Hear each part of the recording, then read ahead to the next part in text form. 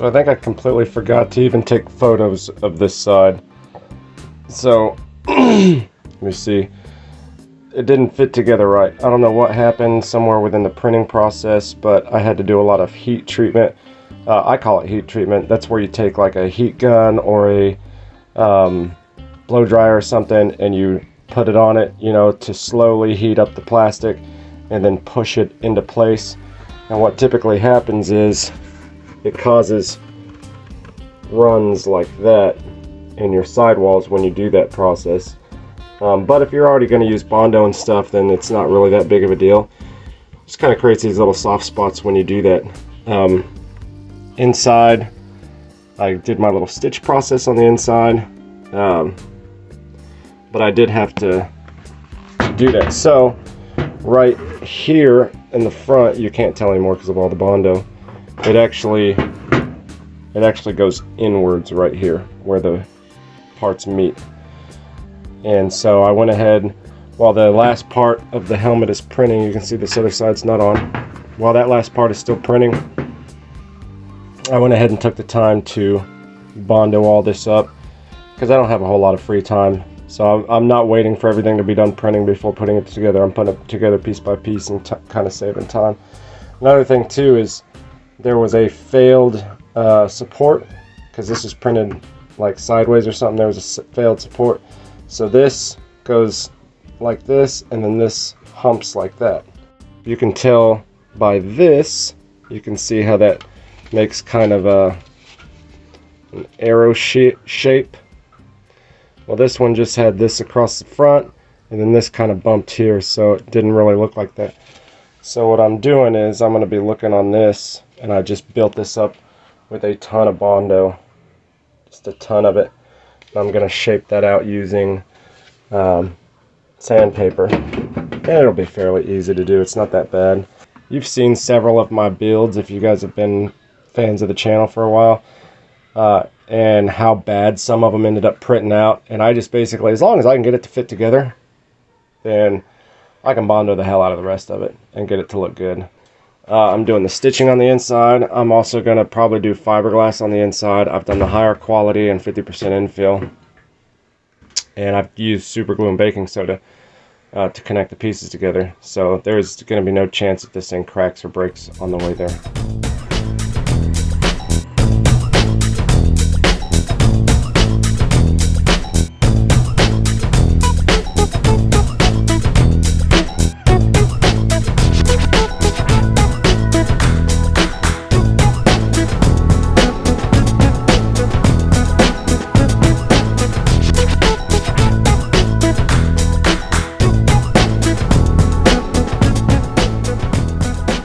So I went ahead and showed you this before I Bondo it.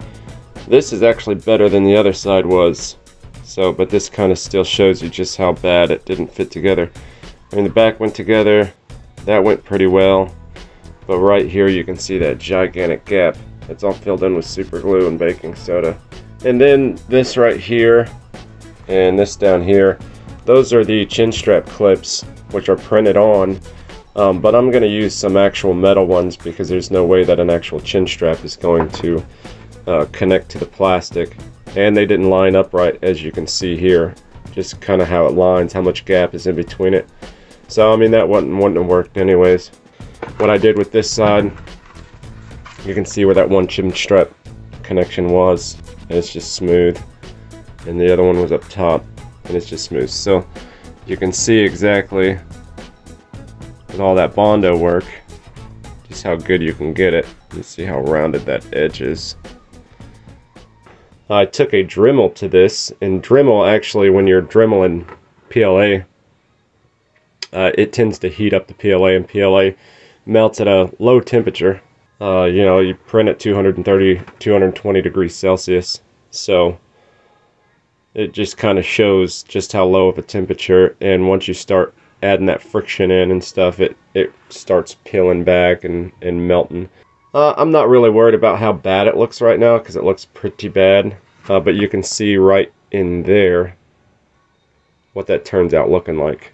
You know, there's certain spots that you can see through here where the PLA kind of peeled back, and you can just see what it looks like underneath. That's exactly what it's going to look like. I'd rather have a lower, you know, have this right on, and then that part around the line be lower than the top, because the Bondo is going to go over the top of that, and then once you smooth it out, it'll be even. But if this were higher, then I would have to sand down the plastic itself or do something. So I'm going to go ahead and Bondo this other side now, but we've got a full helmet now. Oh, and I got to do the, I'll probably do the inside first, because I've been doing this stitch. It just, tell you what, with the super glue, this stitching on the inside, because it heats up, and it heats up that almost that entire first layer and melts it on the inside. With the super glue, that and the friction heating from the outside, it pretty much makes this just a solid bond. So I could drop this right now and it wouldn't break. Well, I don't know about this last piece that I added on, how well that would stay on, but once I get finished, it'll be good.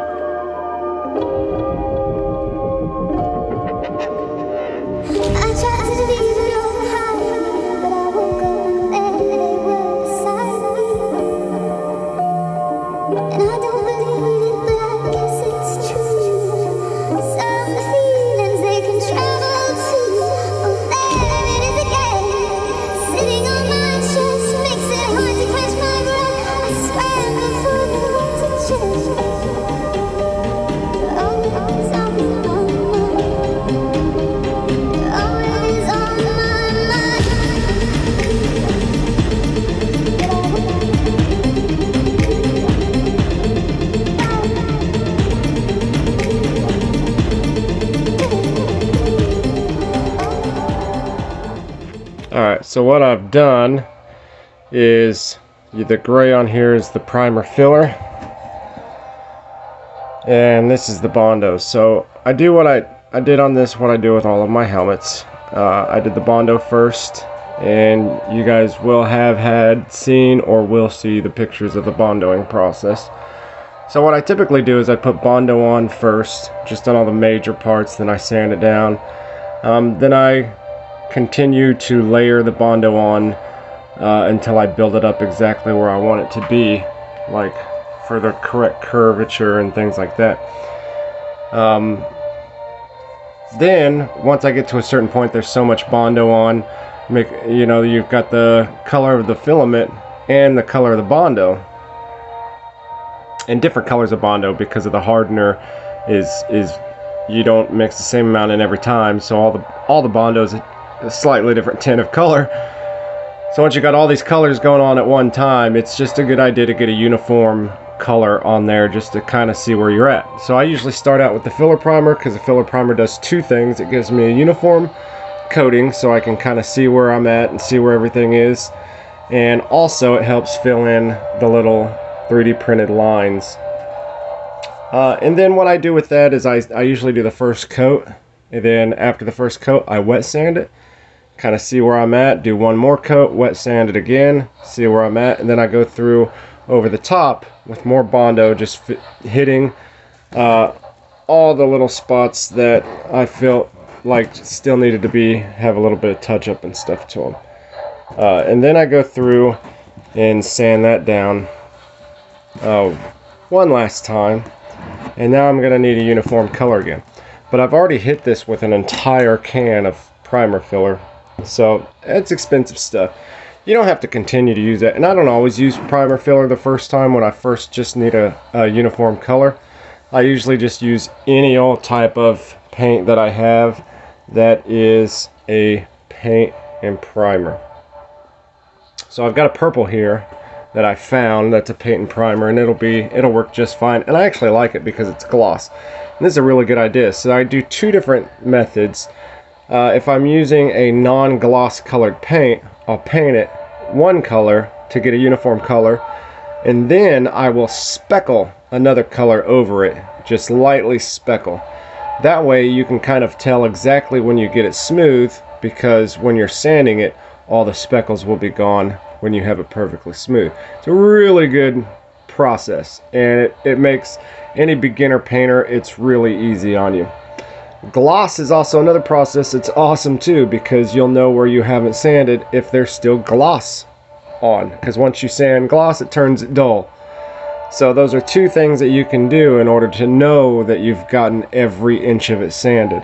Either use a gloss or use one color and then speckle another color on. Those are really, instead of just getting a uniform color and sanding it and then realizing halfway through it that you didn't get it all sand. It's just a really good idea. So I'm going to take this purple, I'm going to sand the whole thing, or I'm going to paint the whole thing purple. Then I'm going to sand it down probably one more time, maybe do that twice. I'm not 100% sure, just kind of as needed.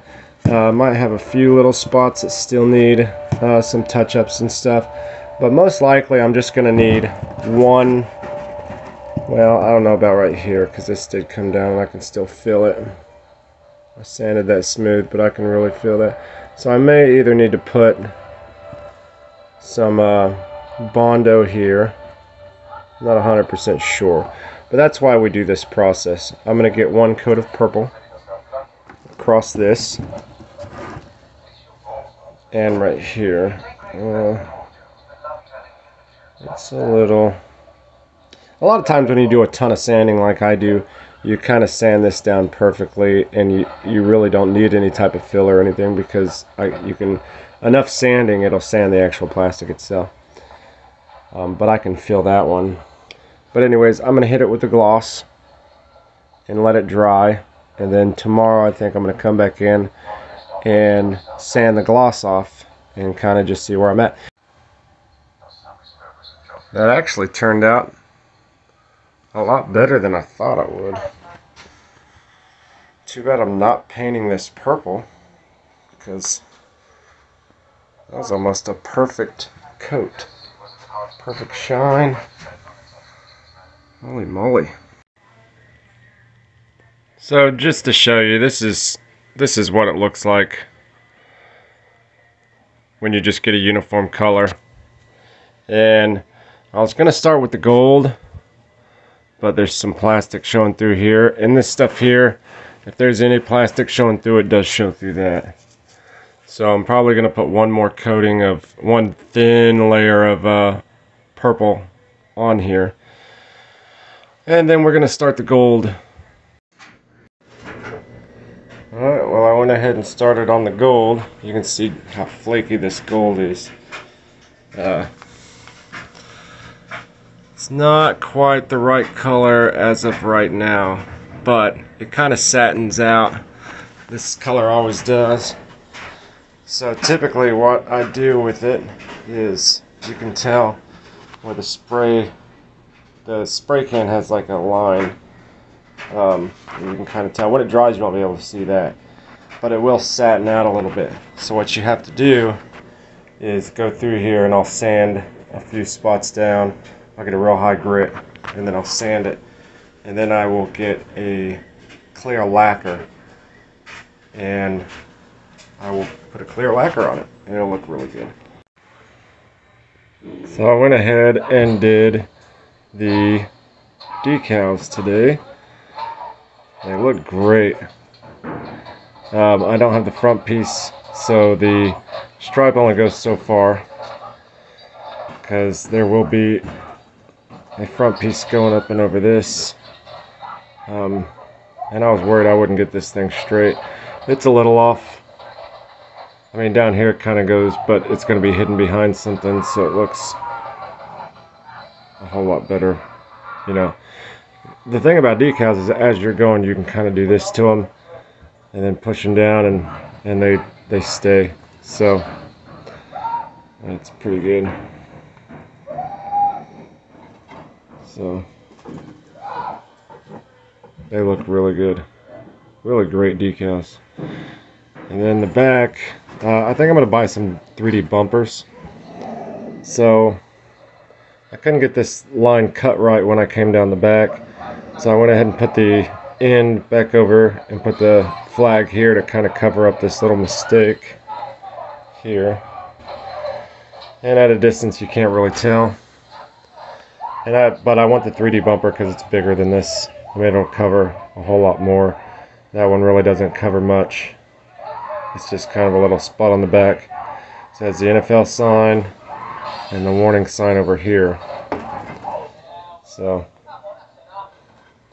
while I'm waiting, on the face mask to print, I went ahead and did some fake earpieces, and I mean, it's just real cruddy padding on the inside, but it's not like this is football ready or anything. I just want to have it to where it's comfortable for me to wear, you know.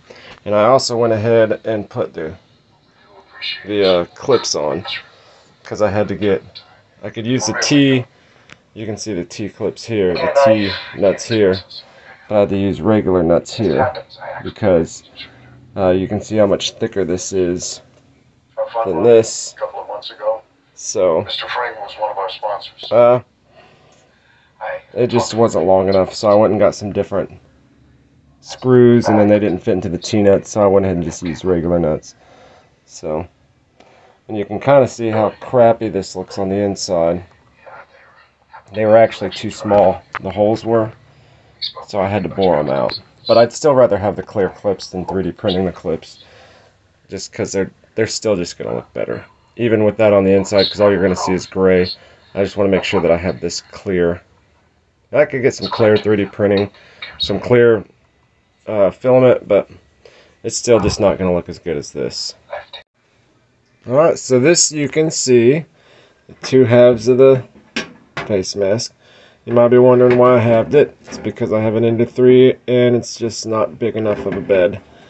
So the easiest thing was just going to be to half it right along that middle line and then put it together. So this one I got set up on the bed correctly, and this side I didn't. You can see how much Bondo I put there. That's because that was a flat sod.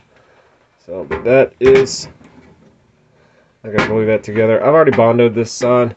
Just wanted to make it a whole lot easier on me. I'm gonna join these two sides together with super glue. Then I'm gonna Bondo this side, and then we'll be putting this thing together. I totally didn't even get a picture of it all put together before I started spraying. It's already got like a layer of this gold on it. So I know this isn't a, well, it is a paint and primer in one. It's good. I really like to use gold sometimes when I'm out of filler primer. I'll just use basic, like on my other one, once I ran out of filler primer, I started using just a basic paint and primer just to finish priming it. But I really love using like a metallic color, and I've said this in other videos before.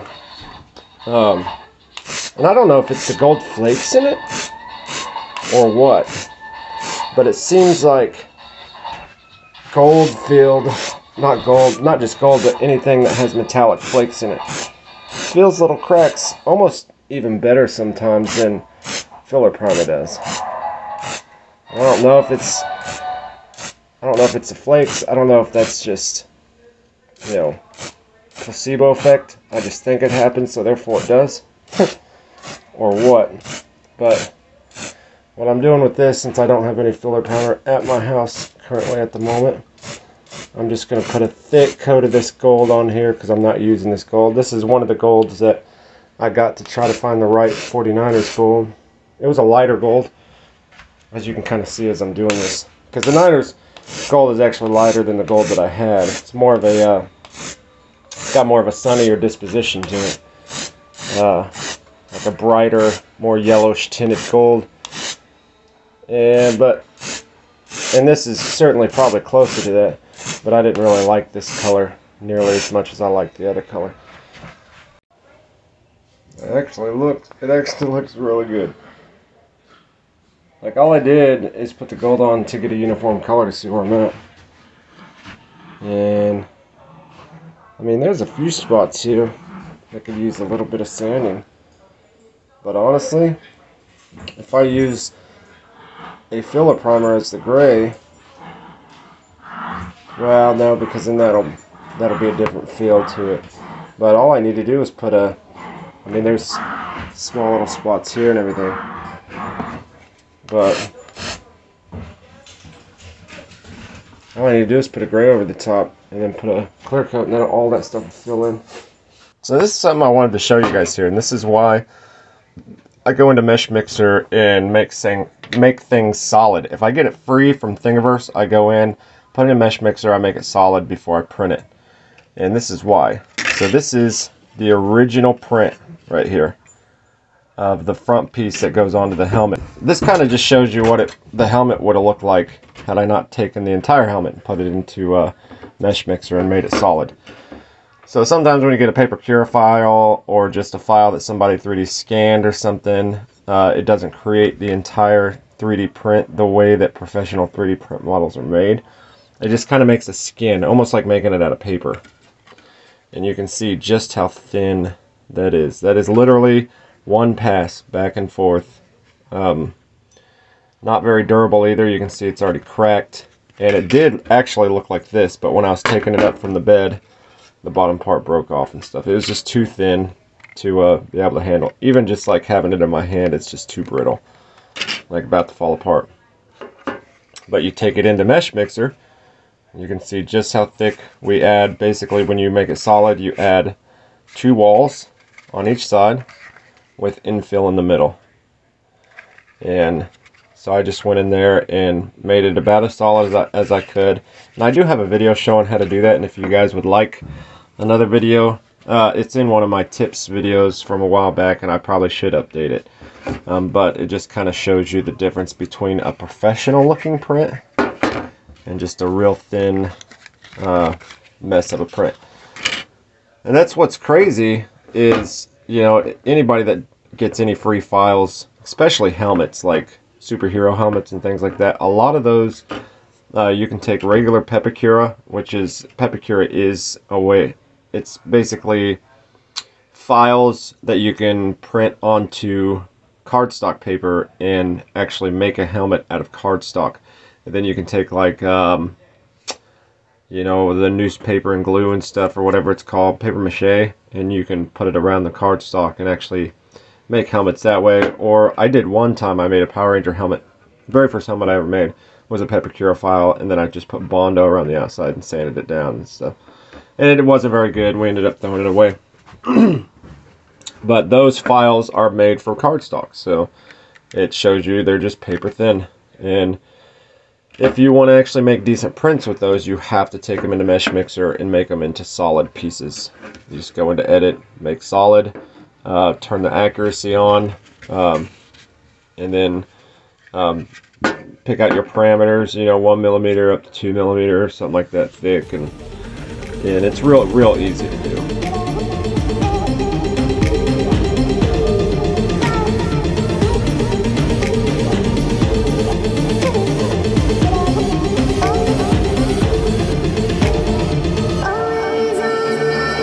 Kosh Production.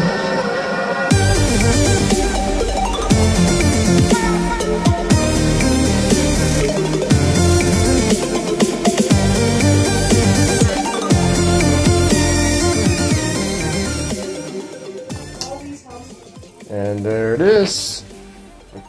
I didn't show an assembly because it was too much work. But I have the clips that I got from eBay.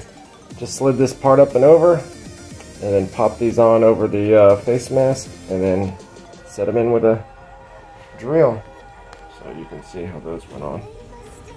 And that's how it looks. I've already posted a picture on Instagram, but that shows you the helmet sitting on the Ender 3. So this was all made with the Ender 3, but of course it was made in sections and stuff. So, and then on the back here, and I'll show you this in the rest of the video, you have, so the stickers, the decals, those were all bought on eBay.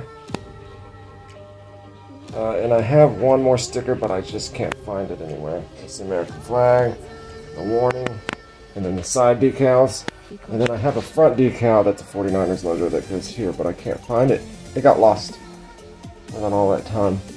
So, but that's what she looks like. So 1, 2, 3, 4, 5, 6, 7, 8. 8 pieces for the helmet itself. And then the helmet, the face mask is split into 2 pieces directly down the middle. And then 3. Or no, 8, 9, 10, 11. 11 pieces 3D printed. And then the decals, the clips, both bought from eBay. And the T-nuts that actually go here. I wonder if you can see the other one. It's actual T-nuts that go in regular helmet. You can see the other one right there. Got those from eBay, and got these regular bolts from Walmart. So basically, it's a whole helmet, about 98% made from 3D printing. So let me know what you guys think.